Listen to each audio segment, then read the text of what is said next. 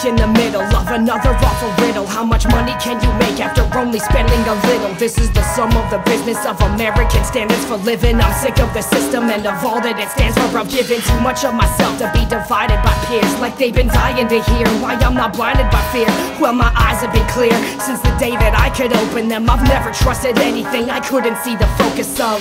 We trust a local doctor, we trust a medicine, but we never even bother to look beyond all the dollars that they spend on hiding side effects from all the pills they tend to give. This entire nation can pretend to be complacent when it's spending hard-earned money getting all these vaccinations. Well, I'm saving all my earnings and my desire for learning till I'm certain that a hospital's only purpose is curing.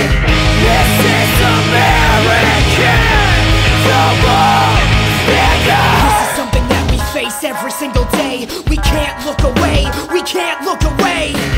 This is American double standard. This is something that we face every single day. We can't look away, we can't look away.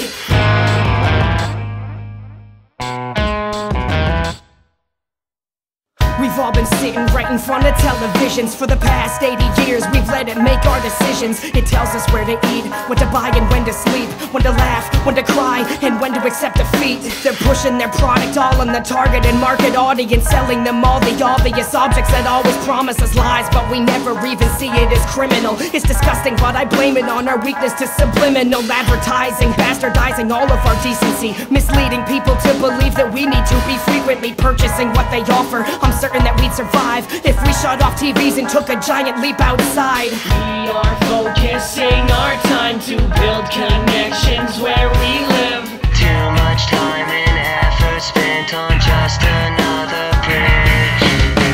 This is American double standard. This is something that we face every single day. We can't look away, we can't look